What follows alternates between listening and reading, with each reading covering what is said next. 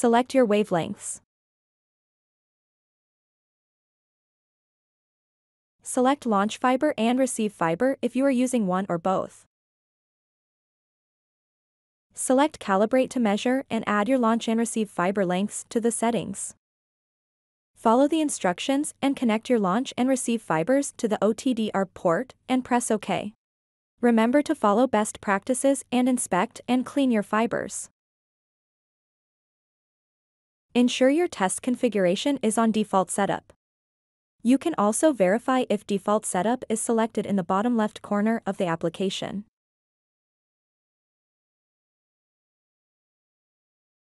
Connect your FUT and press Start.